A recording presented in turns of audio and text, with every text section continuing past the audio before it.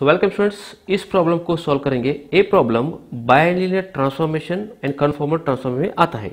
Now see, find bilinear transformation which map the points Z दिया गया है 0 1 infinity करके है into the points omega is equal to -5 -1 3 है respectively. What are the invariant points in this transformation? Okay, now this is very simple. ये बहुत simple है। First क्या लेंगे इधर, late omega is equal to क्या लेंगे, ए Z plus B divide by C Z plus D करके लेंगे। ये हो गया with the required bilinear transformation है। ओके, जेड एंड ओमेगा इसमें डाल के हमको इक्वेशन मिलेगा। बाद में हमको unknown values A B C D को वैल्यूज निकाल के बाद में इनवेरिएंट पॉइंट्स फाइंड करेंगे। ठीक है, नाउ सो फर्स्ट क्या लेना है, जेड इज इक्वल टू 0 लेंगे, Z is equal to 0 and omega is equal to क्या है -5 लेंगे।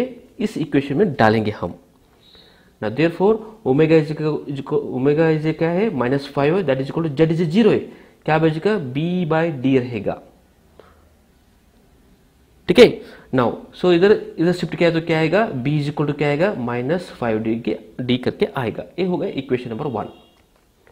सेकेंड वैल्यू लेंगे, जेड इज इक्वल टू क्या है 1 लेंगे and omega is equal to क्या है -1 लेंगे इधर। Now therefore -1 equal to a plus B divide by C plus D हो गया। इसमें सब्स्टिट्यूट करना है जेड एंड ओमेगा वैल्यूज को। ओके, c प्लस डी को इधर मल्टीप्लाई किया तो -c माइनस डी आएगा, बाद में इधर शिफ्ट किया तो प्लस हो जाएगा ना। देयरफॉर a आएगा a plus B plus C plus D equal to 0 करके आएगा। ये होगा इक्वेशन नंबर 2। ठीक है, बाद में क्या लेंगे, Z is equal to infinity and omega is equal to 3 करके है। ओके ना, therefore so omega is equal to direct substitute किया तो हमको वैल्यूज नहीं मिलेगा। इसको क्या लेना है, जेड को कॉमन लेंगे। Omega is equal to Z bye ये हो गया a plus B bye Z हो गया डिवाइड बाय जेड कॉमन ले तो Z bye C plus D bye Z हो गया। ठीक है, इधर जेड जेड क्या कैसे हो गया ना। Therefore omega is equal to क्या है, सो a plus B bye Z divide by C plus D bye Z करके है। बाद में Z is equal to infinity omega is equal to 3 करके सब्स्टिट्यूट करना है। Therefore 3 is equal to so a plus इधर क्या 1 by infinity, Z is infinity so 0 आएगा ए बी सी प्लस 0 आएगा ना। देयरफॉर c को इधर शिफ्ट किया तो सो a is equal to 3c आ गया। This is equation number 3। सो हमको क्या चाहिए, A B C D values चाहिए। सो क्या करना है, so using in this example using equation number 1 and 3, equation number 3 and 1 को इसमें सब्स्टिट्यूट करना है।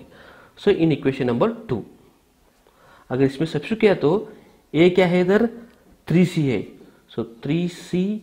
ओके, b क्या है इधर -5d है, -5d plus c plus d equal to 0 करके है। ठीक है, और therefore this is equal to क्या है 4c आएगा, 4c minus 4d equal to 0। और ये क्या हो गया 4 कॉमन लिया तो c minus D equal to 0 और c इक्वल टू डी हो गया। ओके, c वैल्यू क्या होता है, d वैल्यू क्या उसका सेम आएगा, इसलिए क्या करना है इसमें, सो चूजिंग ओके क्या लेंगे, d इक्वल टू 1 करके लेंगे। अगर d 1 लिया तो what we get c is also 1 हो जाएगा। अगर c इक्वल टू 1 हुआ तो इधर सब्स्टिट्यूट करेंगे इक्वेशन नंबर 3, a क्या आएगा, a इज इक्वल टू 3 आएगा, सो d इज इक्वल टू 1 है इधर, सो b इज इक्वल टू क्या है -5d है, सो b इज इक्वल टू -5 आएगा, सो b इज इक्वल टू -5 आएगा ना। Therefore a is equal to 3 and b is equal to -5, c is equal to 1 and d is equal to 1 आ गया। Okay, क्या करना है, ये चारों वैल्यूज को इसमें सब्स्टिट्यूट करना है। दस this is required binary transformation हो जाएगा। Now omega is equal to 3z plus इधर -5 डिवाइड बाय z प्लस 1 आ गया। This is required A bilinear transformation. Okay, ये तो बाइलिनियर ट्रांसफॉर्मेशन मिल गया। हमको क्या चाहिए, what are the invariant points in this transformation, invariant points को फाइंड आउट करना है। So what to do, very simple, by taking एक ही स्टेप है, by taking omega is equal to Z करके लेना है। इधर जेड लेंगे, ओके ये तो ऐसे ही रहेगा। Okay, that is equal to इधर शिफ्ट किया तो Z square plus Z that is equal to 3z minus 5 और सो जेड स्क्वायर इधर शिफ्ट किया तो Z minus 3z minus 2z हो गया इधर, ठीक है। बाद में ये माइनस 5 को देखो प्लस 5 हो गया दैट इज इक्वल टू 0। ये तो क्वाड्रेटिक इक्वेशन हो गया, उसका फॉर्मूला यूज करके सॉल्व करेंगे। Now you know that quadratic equation ax square plus bx plus c equal to 0 and x equal to क्या आएगा square root of sorry x equal to minus B plus और minus square root of B square minus 4ac divide by 2 करके आएगा 2a। a क्या है 1a, b क्या है minus 2a, c क्या है 5a। Okay z is equal to minus B minus minus plus आएगा प्लस 2 आएगा प्लस और माइनस बी स्क्वायर 4 आएगा माइनस 4ac 4 इंटू ए इंटू 1 सो इधर 20 आ जाएगा divide by 2a, a is 1a that 2 आएगा दैट इज इक्वल टू इधर क्या है 2 प्लस और माइनस ये तो माइनस 16 हो गया रूट माइनस 16, रूट माइनस 16 को हम 4i करके भी लिख सकते हैं डिवाइड बाई 2 2 कॉमन ले तो 2 कैंसिल हो तो इधर क्या आएगा 1 प्लस और माइनस 2 आएगा। Now therefore z is a so 1 plus और माइनस 2 आएगा। This is required A invariance points. अगर आपको इस वीडियो तो पसंद आए तो सब्सक्राइब कीजिए, लाइक कीजिए, कमेंट्स भी दीजिए। सब्सक्राइब किए तो नई वीडियो को नोटिफिकेशन आपको मिलेगा।